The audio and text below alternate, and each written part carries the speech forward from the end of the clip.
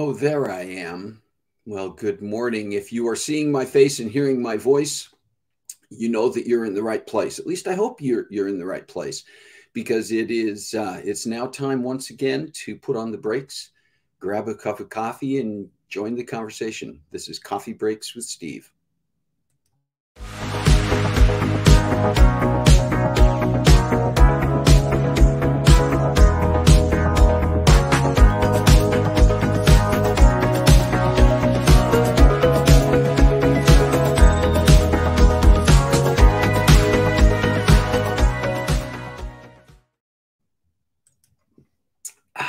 Wow. I need that this morning. For some reason, I just really need the go juice this morning. The coffee is not only tasting good to me, it's feeling good to me. See, a few people are already on the stream here. Good morning, Jerry Thompson, Kathy Garlick, Shalane Shepard, Jason Wheelock, Alan McCormick. Shalane, thank you for making sure everybody's drinking. I hope you have your morning beverage, whatever it might be, with you. For me, it's typically my cup of coffee. For you, it might be your coffee, it might be your tea, it might be water, whatever it is. I just want you to grab your cup and be a part of what we're doing here today. This is going to be, I think, both a fun and interesting conversation. Good morning, Jay Zetterval, Kathy McCormick. Carissa is here.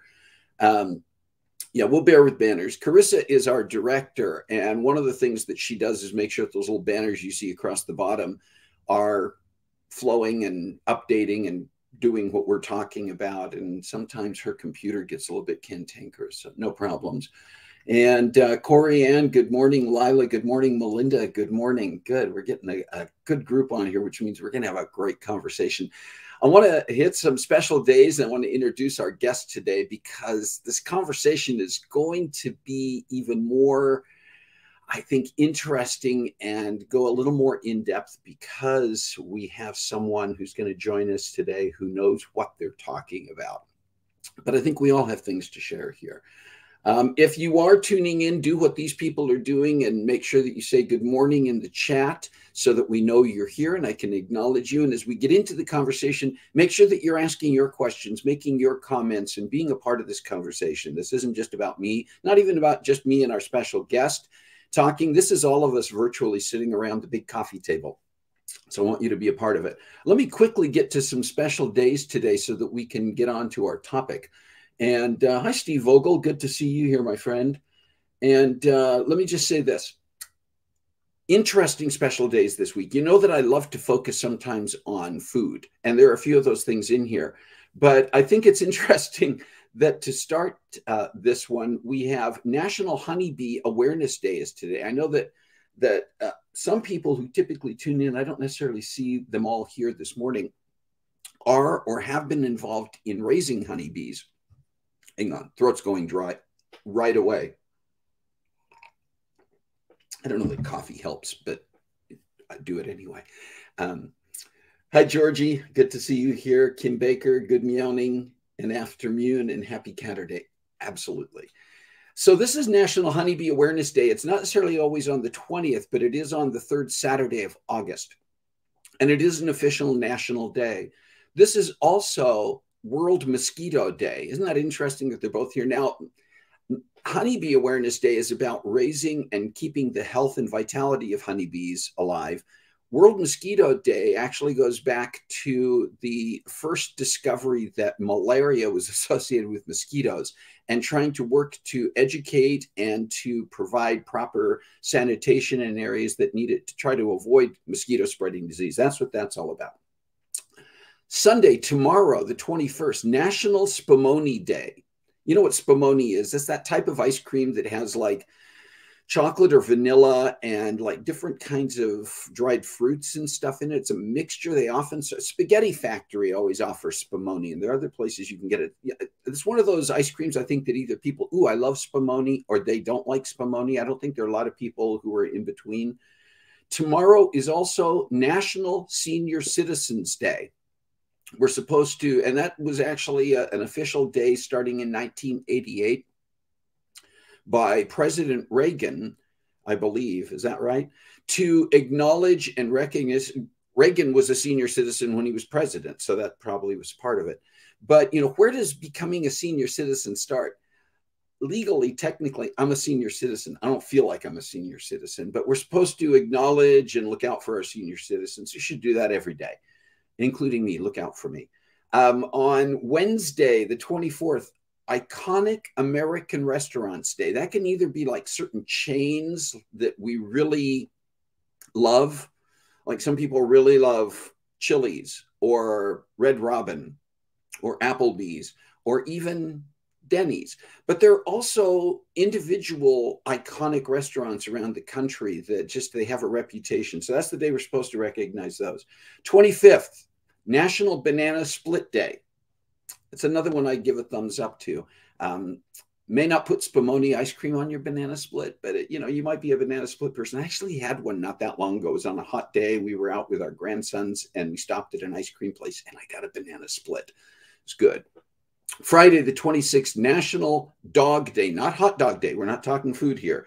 Dog Day. So that's a day that we celebrate dogs. How many of you are dog people?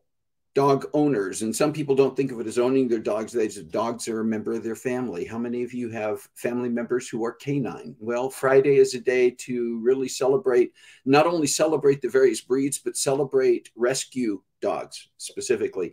And then also Friday is National Toilet Paper Day. It's not an official national holiday, but I think given some of the shortages we experienced during COVID, maybe we would want to make it a national holiday.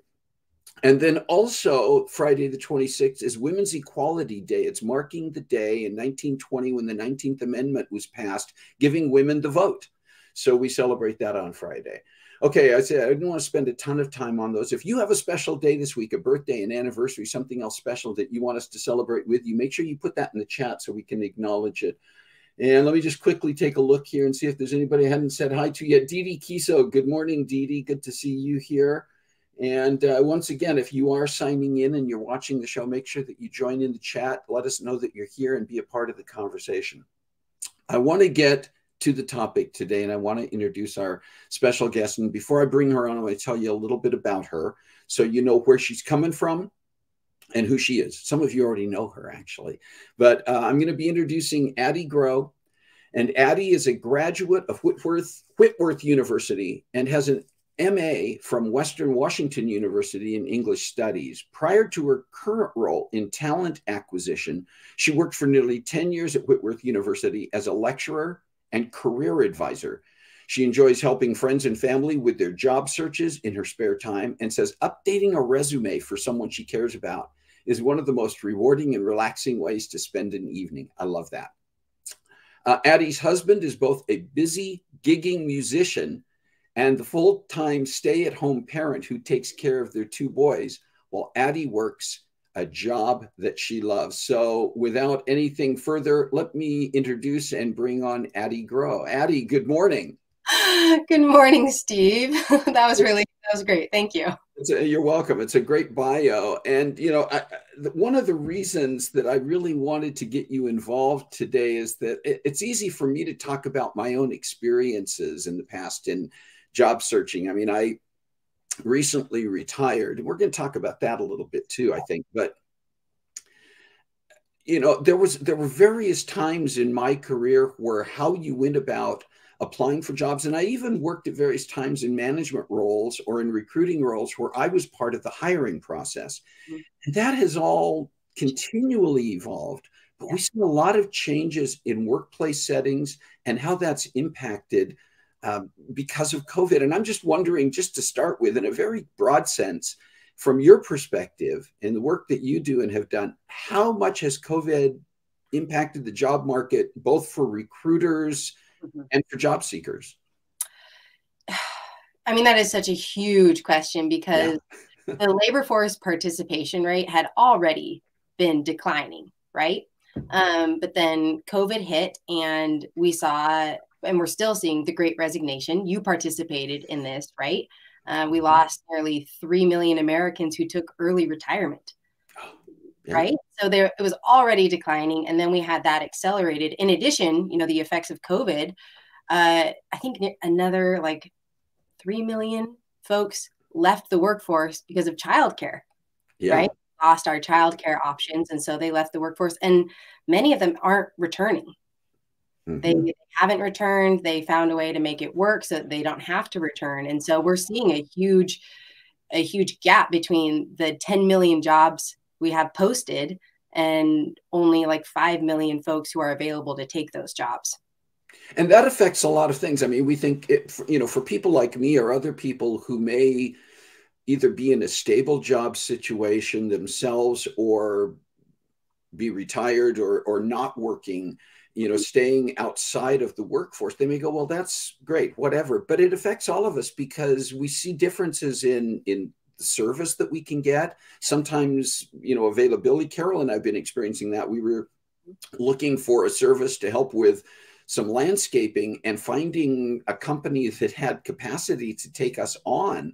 Plus the fact that because there are labor shortages, when you are able to get the products or services you want, the prices, I mean, that's part of what has contributed to inflation in our prices, right? So it isn't just people who are actively seeking work or people who are actively hiring for that work. It affects everybody. Yeah. Oh, for sure. And then those rising costs and inflation, and now we're demanding greater compensation, right? And so, I mean, it's this cyclical issue that there are too many factors to really unravel in one discussion. It's just a really complicated problem. I don't know how we're going to resolve it, actually. So let's talk just a little bit about the point that you were making about having to pay more compensation. Things changed during COVID in a variety of ways. One of those was going to shutting down offices and workplaces and everybody working from home. And at first, for some people and for some employers, that was a very awkward transition. Yeah. But it became apparent to a lot of people and a lot of employers within a fairly short period of time that, this actually works. It provided a little more flexibility for the worker to be able to, step away and start a load of laundry and then come back to their computer or whatever it might be, working with the kids who were home from school, a variety of things. And for employers, they found that not having, in some cases, to maintain high rent or lease or, some of the other elements that contributed to cost of doing business, it was all of a sudden, and production didn't necessarily go down. In some cases, it actually went up. Yeah. And so now we've seen, as we're coming out of this COVID time where everybody's been isolated, employers who are continuing the work at home or hybrid settings where it's mostly work at home and maybe only occasionally or rarely come in to the office or into the workplace. Do you think, first of all, what have you seen, good, bad, or otherwise, and what do you think that's going to look like over the long term? Yeah, I mean, it is truly good, bad, and otherwise. Whether you're the company or whether you're the employee, depending on the nature of your work, it really is, it's not a one answer fits all kind of situation. So yeah, for a lot of those folks who pandemic hit, we made that awkward sometimes transition to remote work. And then companies were like, all right, come on back. There were quite a few folks who said, no, thanks. I proved that I could do my job from home, and I would like to continue doing that for tons of reasons, right? Whether it was they were saving money and time on the commute, childcare situation, and literally being able to move a load of laundry along in between meetings is priceless for some people. So yeah, there was definitely the employee's desire oftentimes to retain that remote work option. But there are some cons to that, right? We have company culture, loyalty to the organization. We're seeing right now the great reshuffle, people job hopping around, and some argue that it's because they don't have that connection to the organization, and it's hard to build that connection with a remote workforce. So there are a lot of pros and cons to this, and I think a lot of organizations are moving forward with flexibility. We need a hybrid model. We need some in-office time, and we need to respect the worker's desire for that flexibility, the opportunity to go home and cover childcare when needed, the opportunity. And honestly, we're seeing some benefits to having a flexible work structure, because if I have a sick kiddo, but I feel fine, but I need to go home, I can continue working and being productive from home now. It's not my first choice. I personally like going into the office, but if needed, I can continue producing while working from home. And that is a benefit. So I think moving forward, if possible, I think hybrid is probably here to stay. It's funny because I think back longer ago than I'm going to mention, but okay, I will mention. It was back in the early 80s. There was a book called Megatrends by John Nesbitt. I think it's been updated and rewritten by him several times. There have probably been companion books. But one of the things that he talked about in there, predicting for the future, was that more people would be what was commonly being called telecommuting. Yeah. And that would have an impact both on being a positive because of the very things that you mentioned as pros, but would also have an impact on how people socialize and how people become a part of corporate culture and that type of thing. And so it's interesting to see all these years later that we were kind of forced to experience that and how it's had that long-term effect. You mentioned compensation, and we've talked a little bit about things like now having to, this idea of remote or hybrid work has become one of the factors that employers have to think about. What are some other comps or benefits or things that employers have had to really seriously look at in order to try to attract good workers? Yeah, I think that upping that total compensation package, right now we're competing for candidates. You know, why would one person choose this company over that company when there are 10 million jobs posted, right? How do you attract that talent? So I think a lot of companies are building out that total compensation package with things like, you know, adding counseling services to, if it wasn't already a part of their health benefits, making sure that is something they highlight, increasing the company match for retirement, right? For how much they'll put into your 401k, other perks. I mean, I think it's kind of an endless list of what we're trying to offer to make it seem like we're the better company to work at. Everyone, you know, they're putting together that total compensation package, thinking of it in terms of total compensation, or encouraging, you know, internal mobility. You can move around jobs. You don't have to change organizations in order to try something new, or on the job training. We'll train you for that role that you want. Do you want to do this? Well, we'll go ahead and we'll train you for that thing that you want.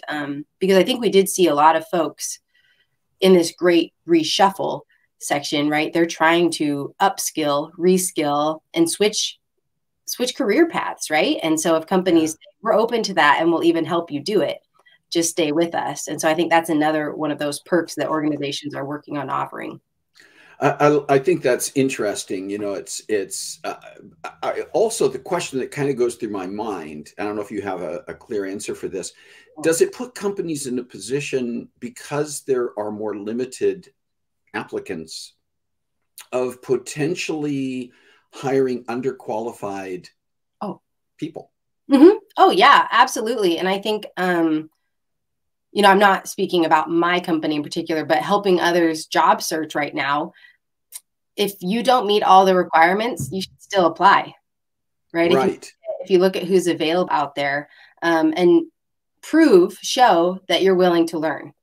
And I think one of the things you can do is work on some upskilling on your own before the fact, right? Just because you don't have a computer science degree doesn't mean you can't go learn some of those skills with all the incredible online resources that are available. So you position yourself to pursue jobs that maybe you weren't qualified for, you know, 2-3 years ago, but now with the limited options and with the opportunity to upskill on your own, those are suddenly more available. Yeah, I mean, I see lots of jobs. I still look at postings, partially because I'm just curious as to how it looks now. And a lot of office jobs, for instance, want people with Microsoft Office. And some people go, oh, you know, I'm not good, or I'm not good at Excel spreadsheets. I'm not good at Excel. You can find you can find YouTube videos and online courses, many things for free that will walk you through how to do a lot of the things that you need to do just to start to gain that comfort level enough to where you can then take off on your own and continue to learn. Yeah, 100%. And I love LinkedIn Learning. Yeah. I think that's another great free resource that folks can take advantage of. You could also pay, you know, a small fee for a month or so and get even more LinkedIn Learning resources. So I just really think that there's a lot of great opportunity, and job seekers have a lot of power right now. There's a lot of opportunity, and there are so many resources available to help them make switches if they want to. You mentioned LinkedIn, and I just want to mention LinkedIn for a minute here and ask you, how important is it? I mean, LinkedIn started off as just a place where you kind of put your profile and you networked professionally, and it has grown much more robustly.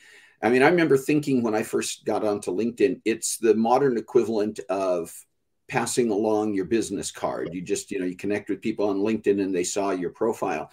Now there's so much more out there. Mm-hmm. You mentioned LinkedIn Learning and job posting. People look for you, get these connections with recruiters. You also get certain spam.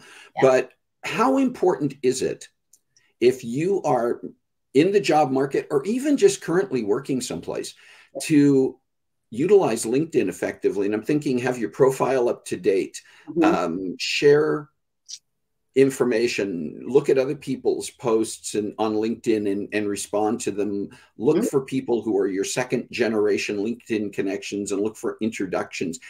All of that. How important is LinkedIn? Yeah, I mean, that old saying of you got to know someone, if you want a job at that place, you got to know someone. It's still true. Yeah. It's still a real thing. And I like LinkedIn because you can see connections.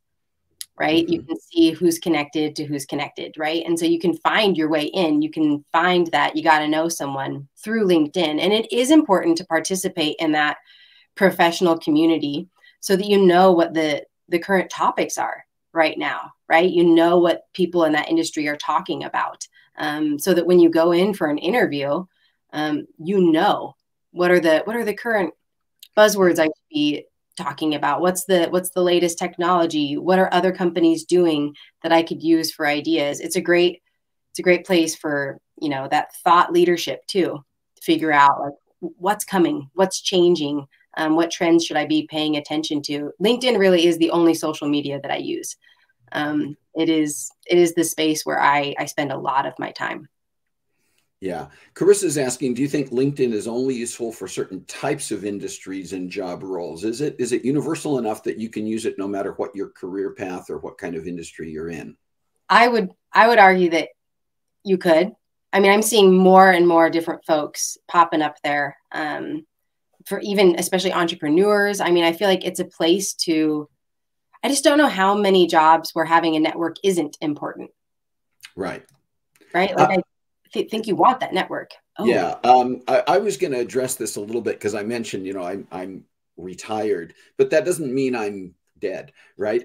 I would still look at potential opportunities within my field. I was in nonprofit work for 20 plus years. And part of that time I was a professional fundraiser. Part of that time I was a manager or executive with organizations. And part of that time I was an independent consultant. And I've used LinkedIn extensively to make connections and to look for work in the nonprofit sector. But I'm also aware of the fact that, I'm at retirement age. Yeah. And Corianne's asking about age discrimination. I mean, obviously, when you're interviewing for a job, a prospective employer can't ask about age, and everybody puts that, they don't discriminate against age. But this kind of leads to how we present ourselves, what our resume looks like, et cetera. And I want to talk to you briefly about resumes and how that has changed. But let's address very quickly this potential age discrimination thing. If I apply for a job or go in for an interview and I'm 66 years old, there must be ways that someone in an older age category can present themselves in a way that doesn't telegraph, I'm not going to be with you very long. You're going to invest in me and I'm just going to be here for a brief period of time. But the flip side of that, I guess, Addie, is that we've seen a trend anyway. Even people often point to the millennials. I don't know that that's where the finger should be pointed, but because the entire environment changed even before COVID. Yeah. Where this idea of I'm going to be with a company for 30 years or even 10 years. Yeah. That shifted a lot. But is there anything that people who are in the older age category specifically can do to present themselves in a way that doesn't automatically get them aced out? Yeah, no. And so I am a recruiter. And before this, I was doing career advising. I think that it's not the age thing. I don't really think. I think it's if you look out of touch with what's current. I think it's not. I'm not looking at numbers. When they were born. I'm looking at, are they in touch with what is current? with the trends, with the technology? Are they in touch with the content that we're thinking about? Like you right now, you said you're 66, right? But you're podcasting. That's hip. That's with it. That's with the technology. I like to think of myself that way. Pretty cool, right? So I think that puts you in touch with what's current and relevant right now. If you are out of touch with, and then that's why I said, stay on LinkedIn, immerse yourself in the current topics, the current trends, the current technologies that we're using, engage in those conversations to be with it, right? Yeah. I liked the question. Was it Corey Ann? Corey Ann who asked that. And with that, I think it's also, Addie, you could also mention that in most communities, there are things that AARP, or even there are like senior centers that will offer free classes, seminars, and things. And a lot of them are things like, even, you can look, or even on your community bulletin boards and through the Parks Bureau and other places, will offer courses, sometimes focused specifically on seniors that are designed to help you get more comfortable with technology and various things that could help you stay relevant in that way. Yeah. Can we talk briefly about resumes? Boy, have those changed since when I first entered the job market X number of years ago. You didn't even have a resume. You looked in the paper, Sunday paper, usually under want ads, job postings. You circled the ones you wanted. You either made a phone call or you actually sent a resume, maybe. Lots of times it was simply come into our office and fill out an application on site. Maybe you'd walk away that day and get a phone call, or maybe you'd be asked to stay for an interview, et cetera, et cetera. And over the years, then it went to, you had to have a resume. And those resumes often were very text heavy, and they were very cumbersome and difficult to get all, especially if someone had already been working for a number of years. You might have a 2 or 3 page resume that listed everything you'd done, every place you worked. And it was like reading a novel. Yeah. And we've kind of moved away from that for a variety of reasons. Can you talk briefly about how resumes have changed and what a resume now needs to be focused on? Right. So, one thing we talked about, the LinkedIn profile. Your LinkedIn profile really is your digital resume. So keep that updated, keep it current. Fill it out, have a profile picture, right? Have a banner that represents you. Fill out that as if it is your resume, because it is a really powerful digital resume that's available and visible for folks to poach you, right? On the other direction. If you're a job seeker, be visible and be available on LinkedIn. And that's a great place to put yourself out there. On paper, that resume, it has changed. When you were talking about that 2 to 3 page thing, please don't do that. Please don't. No one wants to read that much anymore. And especially with the number of applicants and candidates that we're sifting through, keep it concise and brief. We're looking at, because we were just talking about be current, be with it.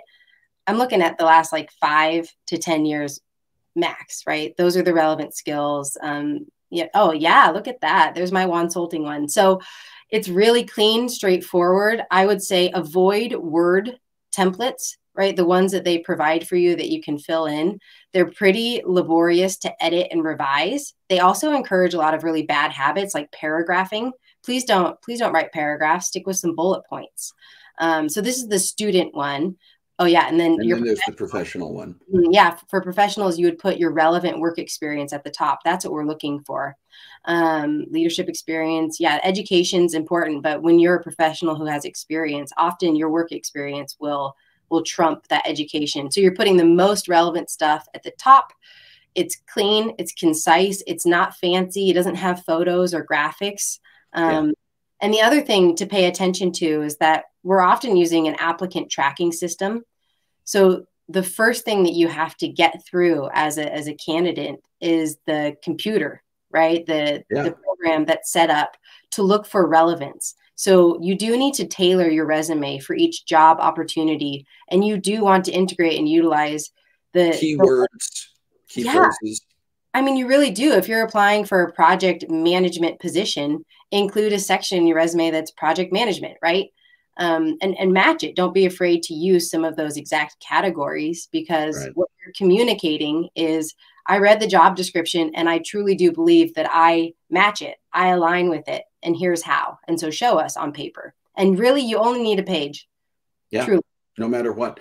And you know, we're running out of time here, and there's so much more I'd like to talk about. I think it's you and I talked about this, Addie. I think it's almost a given that you're going to be back at some point, because there's a lot more to talk about. I mean, I'd love to talk more about interviewing processes and a variety of things. I did want to share, you provided some resources, and I'm putting them up here, but I'm going to post these resources and some of the things that Addie has shared on the Coffee Breaks with Steve page on Facebook, and also on our roundtable. If you're not already a member of the Coffee Breaks with Steve roundtable, where we carry on some of the discussions, you should join that, so that you see some of these things, and we continue to converse on some of these things as they come up. So I just wanted to make sure that you knew there are going to be some resources available, and you don't have to try to copy them down here or take a screenshot. I'll make those available.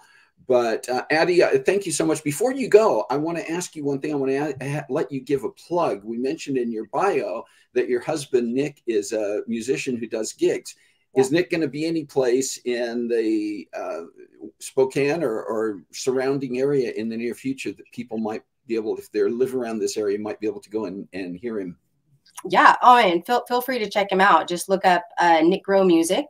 He's on Facebook. He's got all of his events scheduled there. He's doing a lot of private parties and weddings lately, and so those aren't open to the public. In fact, we have one at like 4 o'clock today. We've got to go for a private party. He's playing the music for it. But yeah, he plays at local breweries, wineries around town. Just check his schedule out. Farmers markets too. Those are really fun. I like it when he plays those. He's playing at Green Bluff, I think, this upcoming week, Beck's Harvest House. So yeah, come join him. He's really, really good.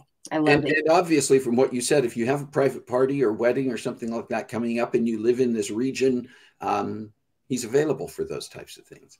Yep, he's great. Okay. Hey, Addie, thank you so much for your time. Thank you so much for sharing your information and expertise. Enjoyed having you here. It was obviously a very robust discussion. Seen a lot in the chat going on here. You still have access to this chat. So if you want to go back and look at some of the things that afterwards that have been said, and some of the questions that were asked that we didn't get to, and you can continue to comment on those. But Addie Grow, thank you very much. Awesome. Thank you so much, Steve. All right, that was fantastic. Listen, before we go today, I know we're running a little bit late. I don't apologize for that. This was worthwhile. I want to share a little bit of what's coming up in the next couple of weeks at least, and just tell you kind of what's coming up down the road. Next week is going to be a fun one. We're going to talk about, the topic is you had one job. We're going to talk about some of those funny, frustrating, and downright ridiculous mistakes that we see out in public, where somebody had a job to do, and you kind of shake your head and go, wait a minute, what happened here? How come they didn't catch this? So that's going to be next Saturday. We're going to share some pictures. We're going to share some of those that we've encountered personally, and tell some of the stories. And if you got some, you can share some as well. But I think that'll be a lot of fun. Just want to let you know that in a couple of weeks, the 3rd, I think it is, Labor Day weekend, Coffee Breaks will not be on the air. We're taking advantage of the Labor Day weekend, take some time off, even though I'm retired. But part of that is we have family coming into town, and we want to be able to just spend that time with family. So we're going to take a little break on the 3rd, but we'll be back on the 10th. We're going to be talking about a new documentary that is coming out called Tipping Point. It's getting ready to play in some of the film festivals, and it's a documentary that was done in Portland, Oregon, around and through the protests that took place after George Floyd, and how Portland became kind of a focal point of those protests and really set a climate for how America has responded to a lot of things. It does not lean one way or another politically. It is an unbiased, very straightforward and objective film. And we're going to be talking to one of the producers as our guest that day. That's on the 10th. And then looking a couple of weeks after, a few weeks beyond that, we're going to be talking about something called the Mandela effect. I'm not going to go into detail, but if you already know what that is, I think it's going to be a fun conversation. If not, look it up. And then we're going to be doing another interview and talking about a children's book that is out, and talking to the author. And the book is called The Kite That Touched the Sky. It's a kid's book. We're going to be meeting with and talking to the author of that book about the book and about kite flying. So those are some things coming up in the next few weeks. I think it's going to be a lot of fun. We're looking at some other things as we go into the fall. It's always fun to do these, to have these people be a part of the conversation. And I'm just going to remind you again that you can make your own recommendations. You can let us know what topics you would like us to talk about on Coffee Breaks. And even if you have ideas about guests, particularly if you know somebody and can make an introduction, let us know. Listen, we're done. I just want to say once again that I appreciate all of you. You are a blessing, and you are the reason that I keep getting up on Saturday mornings to do this, is because we get to have this great conversation. Still a lot going on around us in this world, and we can't always throw all of ourselves into everything that's happening in our communities, but we all have power. We all have a voice. We all have some resource that we can give in one way or another. So please remember to be careful, but find a way to make a difference in your world this week. God bless you. Have a great week.